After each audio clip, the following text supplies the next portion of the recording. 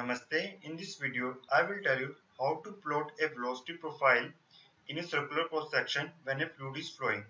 So, first of all, let's see what kind of things and library we are going to use in Python. So, here we use numpy, matplot.pyplot and math. Just remember, I am using from numpy import star. It means from numpy import star. Star means whatever the functions available in numpy, it will import all the functions. And similarly, I'm using matplotlib.pyplot import star. So whatever the functions available in pyplot, it will import all. If you saw any other Python codes on internet, you will see that it is import numpy as. Just remember, I am not using that because it will increase the number of typing word and also your effort. So I hate that kind of thing. So I'm not using from math import star. Okay. Now the first thing here is written P1. P1 is basically pressure at entering point. Okay, so here you will enter the value of P1 in Newton. Similarly, P2 in Newton.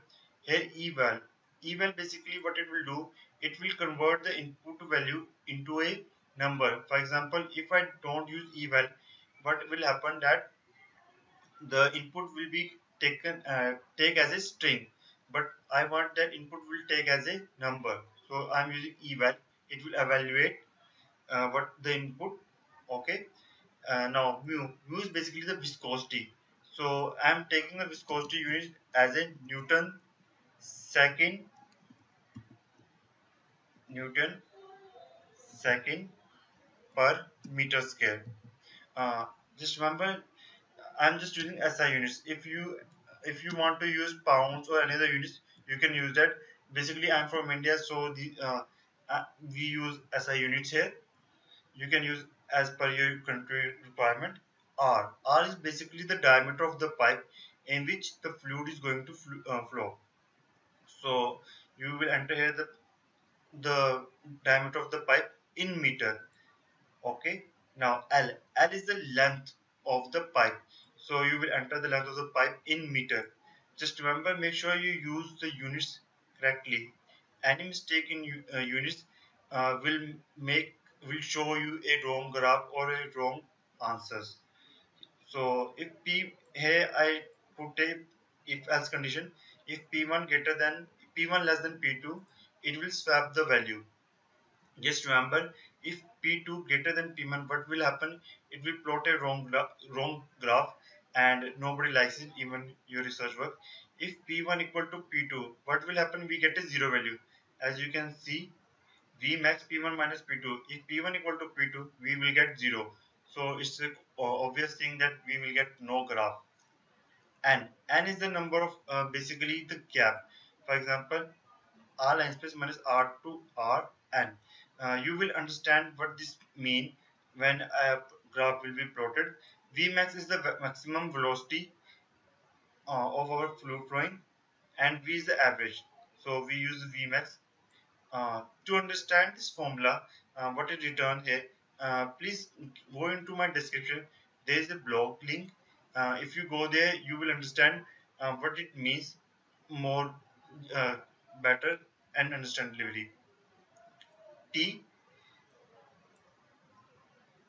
and scatter. Basically, I'm going to plot a scatter plot. So along x-axis, I'm plotting velocity in meter per second. Along y, it is diameter and data. So let's run the program. Click on run module. Click OK. Now enter the value of P1. Let's say 5000, and enter the value of P2. Let's say 4700. Just remember, these units are in Newton. Okay. Enter the value of viscosity 0.1. Enter the radius of the pipe 0.6. Enter the length of the pipe, let's say 100, and it plots the graph. You can see minus 6 to 6. So 0 to 6 is the R, and 6 to 6 It's basically the diameter of the pipe. So here you see the velocity here is 0 meter per second, and increasing up to 2.5, and here you get the maximum velocity. Okay, now as I told you that the work of n is the number of gap. For example, as you see these number of dots, these dots are basically represented by n. If higher the value of n, higher will be the number of dots, and it increase the accuracy. But just remember, if you have a weak PC, for example, less RAM or possesses weak, I prefer don't use high values, use less values, because it will make sometimes crash your PC or something like else problem.